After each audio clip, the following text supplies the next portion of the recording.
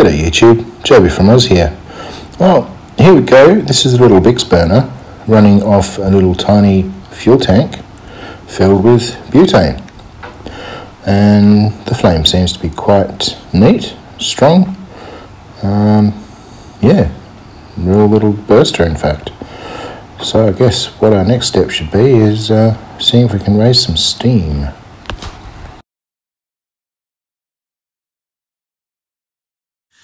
Okay, here we're going to do a boiler safety valve blow-off test.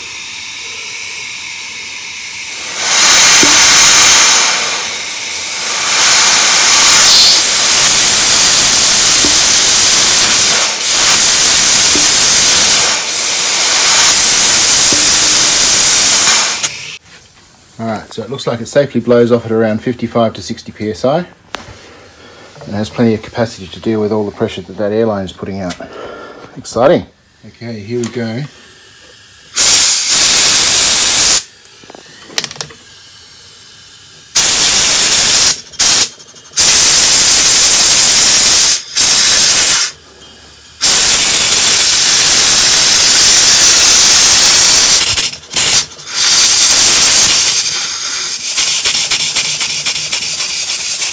Oh, that is lovely.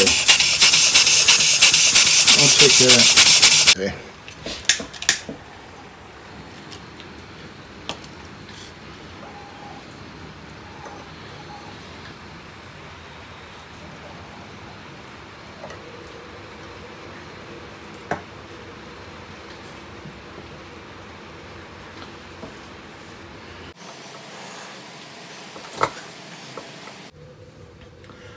So I guess, yeah, if I'd started with hot water, it would have been a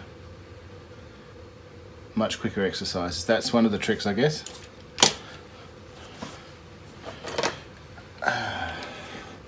So this little beastie is being a challenge. Actually, that's something. I can have a look at this rear sight glass. It looks like there's just a slight crack across here. Let's see what we've actually got, shall we?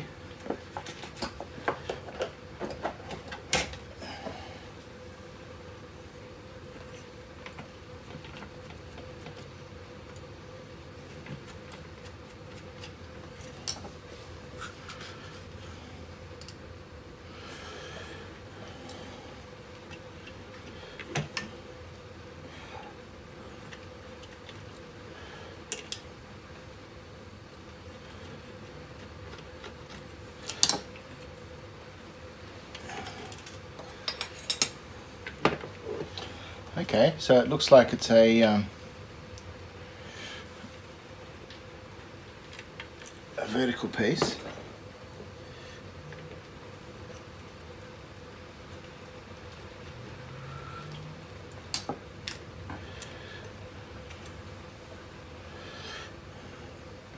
Yep, so it has got a crick in it.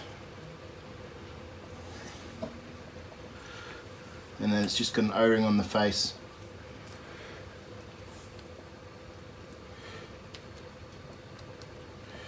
Doesn't feel like glass either.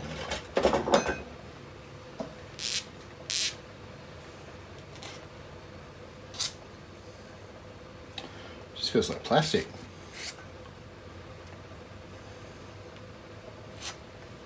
I'll just laser cut one out. Should have plenty of acrylic around suitable for that. Oh, that's a good win. Something sounds a little bit like it might be getting to boiling. What have we got to tell temperature? Nothing at the moment.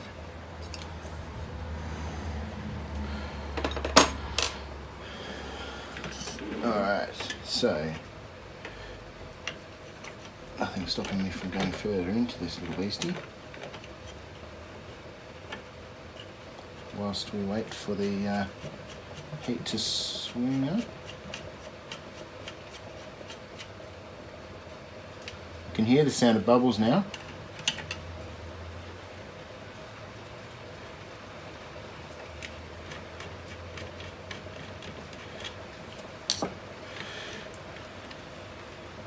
Yeah, I think so.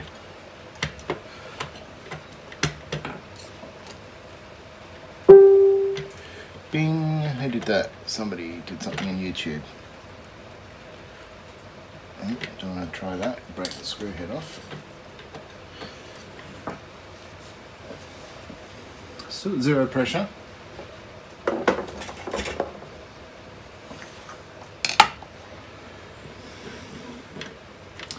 Yeah, you were saying about these wheels the other day. They're solid on the shaft. There's no way that they've spun on it.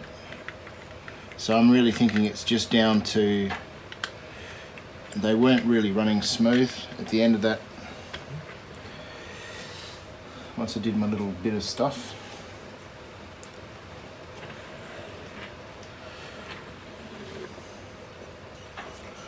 So yeah, probably take all the sheet metal off. Bit of cellulose thinners, as our mate Keith would say. And get rid of the rust. Be ready for a coat of the light blue.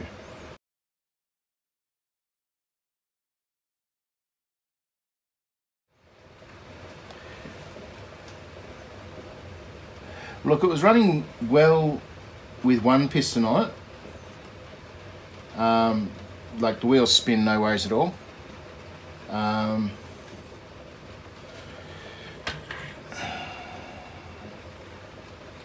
But yeah, when I was hammering the end of the piston in, I put a bend in the shaft, so it's just slack bugger me. So it just feels like there's just tight. Yeah, exactly. Make another one. Learn how to do it right, as they say. It might also be I just need to lap the base in a little bit. I can see just down in the top there's a slight witness mark, so maybe I deburred it a bit after I drilled the holes through, but maybe it's still got a bit of running in to do, or a bit of just lapping it on a stone. Where did I put the piece of... Yeah, water. Get the water out. One good thing about working on a brick and tile floor, it doesn't matter if I get water on it.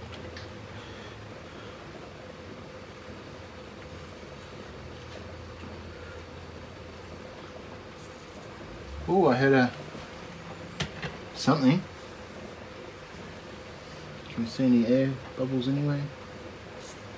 Oh, yeah, I can see the little bit of something happening at the safety valve. Speaking of patience, this is one of the jobs I've got to do for our mate Troy once I get my 3D printer printing again. It's only been sitting here for 2 years.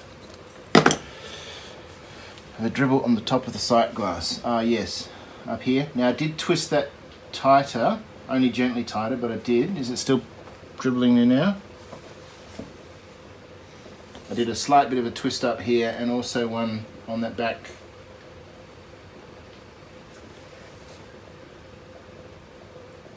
Didn't want to tighten them up too much. More packing? Okay.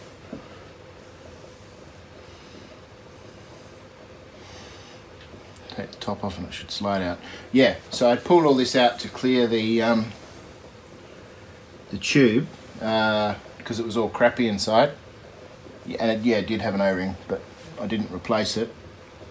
So yeah, probably a fresh O-ring from my O-rings assortment. Silicon, you reckon? Okay. I'd only got a silicon one.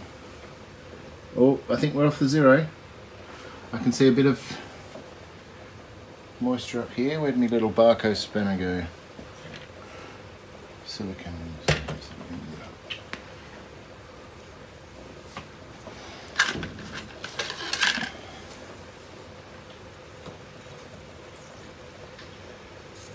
Other way, that way.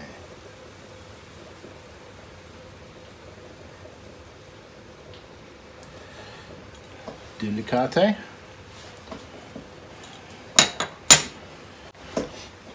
I noticed that there's quite a bit of play in the...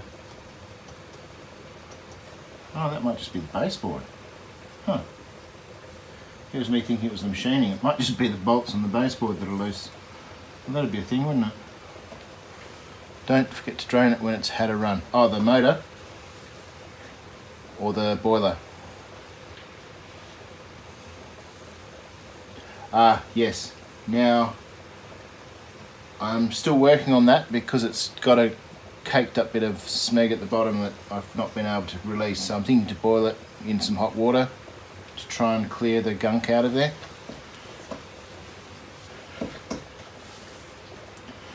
Okay, we're rising. We've got 15 psi in the gauge. So I can certainly see where boiling water first would have been prudential.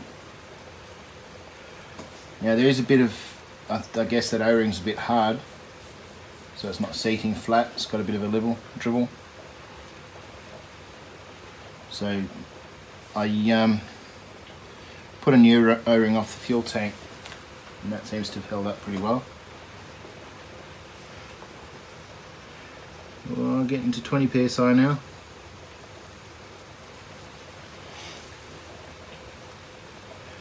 Decent valve, yeah. Yeah, I went past the bike shop, but the bastards, they didn't open until 10 o'clock this morning. I've forgotten the way home.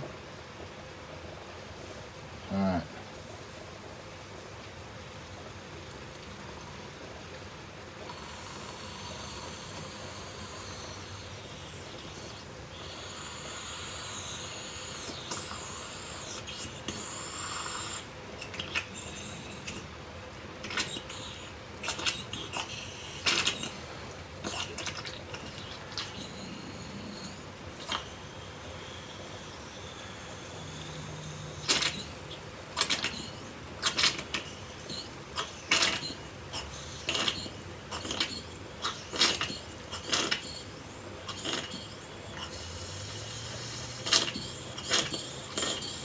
And we're away.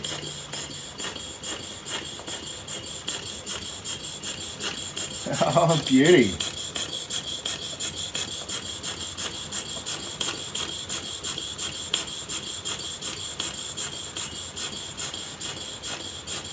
Check that.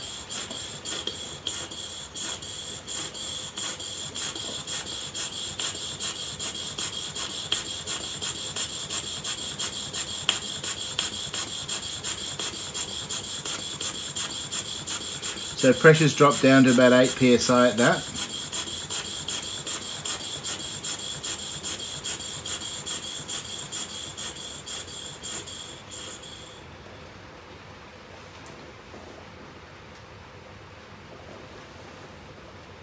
Sweet.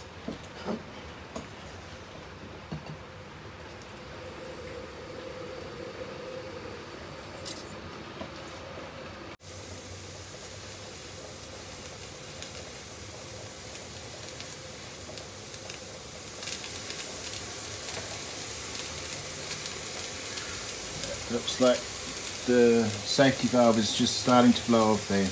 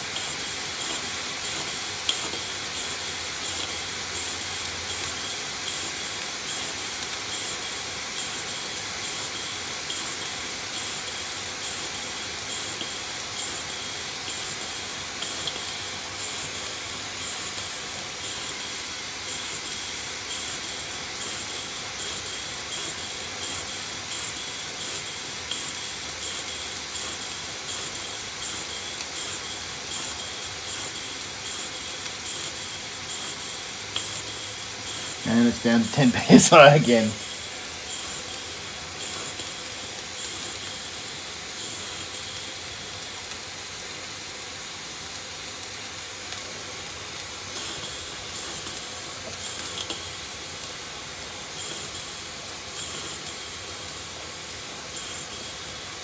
the titch valve.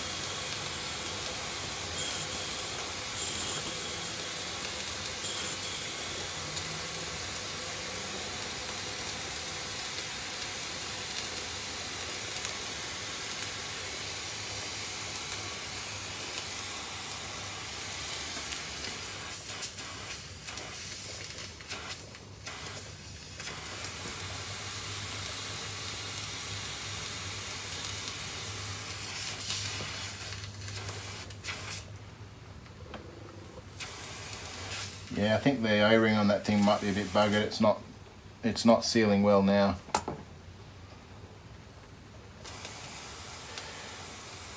It's just dumping steam.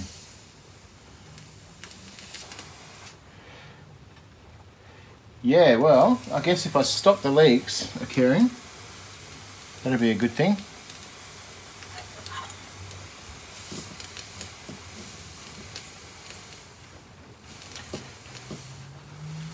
Even just putting a new rubber on it might be enough just to get it to run as is a bit better.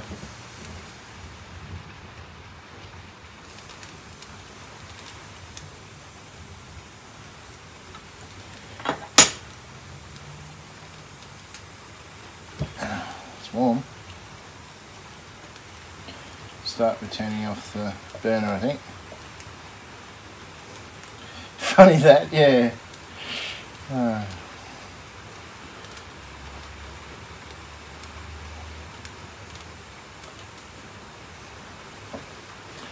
Ah well, there you go. The inaugural first run of the James Coombes.